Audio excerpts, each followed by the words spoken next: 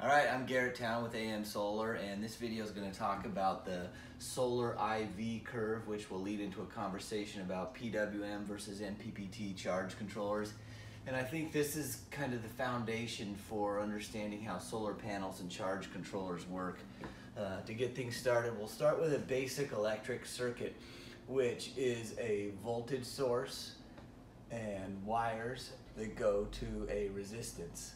So the voltage source creates pressure to drive electrons through the wires at a certain flow rate, which is the current, and the resistance takes off that voltage and dissipates power or consumes power.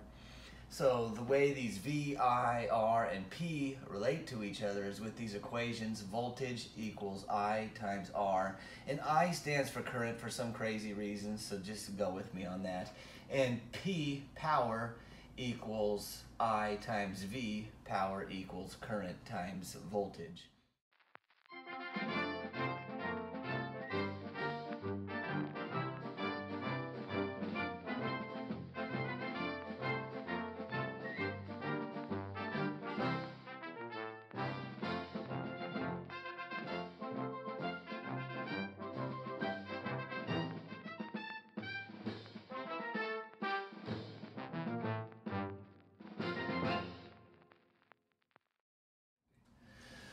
To put this in terms that you can relate to, let's deal with a standard 60-watt light bulb.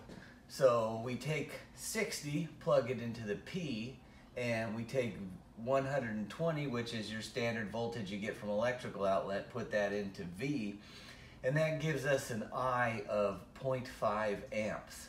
Now we take all those and put them into the equation above, so we know that I is 0.5 amps, V is 120 volts, do the math, and that gives you a resistance of 240 ohms for the resistor. So a 60-watt light bulb is, the filament is a 240 ohm resistance that produces or expels 60 watts of power.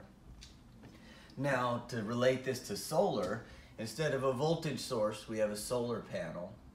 Instead of a load like a resistor, we have a charge controller or battery bank, and we have lines flowing to the battery bank from the solar panel.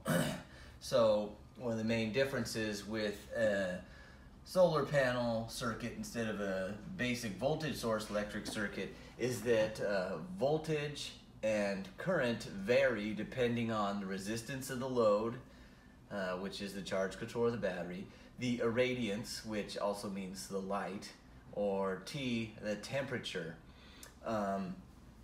So one way you can see how these all relate to each other is you take a solar panel circuit and you test the current that comes off of it by varying the voltage from a short circuit where the resistance is 0 all the way out to an open circuit where the resistance is infinity.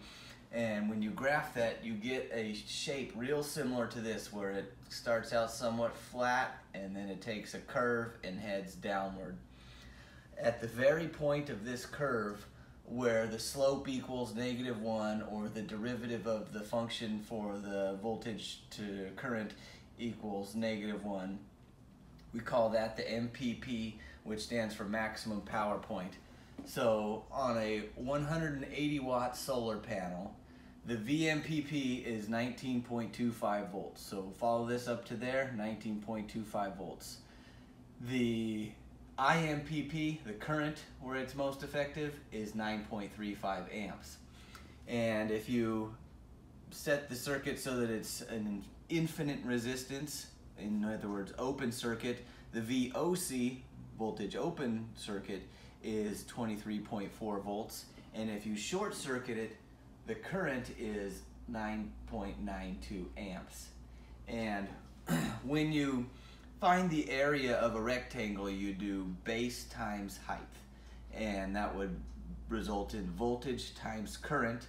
This equation up here, which gives power, and that's 180 watts. So the area of this box enclosed by the MPP is 180 watts. And that is under standard test conditions, which are 25 degrees Celsius and with a light intensity of 1,000 watts per meter squared. If you increase the brightness that the solar panel is exposed to, that curve shifts upward. Or if you go under some partial shade, the curve shifts downward. If you get colder, the curve shifts to the right, meaning you get more voltage. If you get hotter, the curve shifts to the left, meaning less voltage. So that means on a bright, cold day, you're going to get the most power. A lot of people think it's a bright, hot day. It's actually a bright, cold day. The atoms or the molecules are closer together, so electrons can transfer between them more efficiently. So the next thing is the difference between an MPPT and a PWM charge controller. An MPPT charge controller is able to adjust the resistance that the solar panel sees and function right at this MPP point. So you've got it's operating at the VMPP and the IMPP. And this point is constantly changing depending on the temperature and the brightness. So a good MPPT charge controller will operate at 1 voltage for a little while, and then after a certain time period has gone up, it will increase the resistance so that the voltage goes up, and we'll see, was that better than the last place we were at? Nope. Okay, we'll go back. Then the next period it'll decrease the resistance. Was that better than the last period? Yes. Okay, we'll stay there. And it does that over and over just to keep finding that optimal point to operate. But a PWM charge controller, on the other hand, it only operates at the charging voltage of the battery. So like 13.5 volts, which brings it up to here, which changes the IMPP, so it operates at a different I, and you draw a different shaped rectangle. So if you look at these two rectangles, the one outlined in the orange for PWM and the one outlined in the red for MPPT, they have a different area, and that area corresponds to the amount of power that they can transfer to the battery bank. The MPPT rectangle is about 20% bigger than the PWM rectangle, meaning that you're going to get about 20% more power with an MPPT charge controller.